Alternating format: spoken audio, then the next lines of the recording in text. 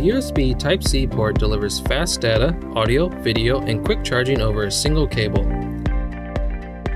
With the latest phones, tablets, and laptops switching to USB Type-C, you can connect to the projector's USB Type-C port without adapters or a dock. Simply plug in and you can start displaying content from your smartphone, on laptops, and it's also perfect for the Switch.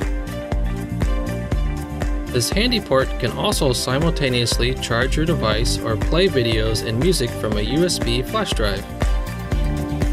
Be aware that not all devices with a USB Type-C port support the display function. Some of them might only support charging.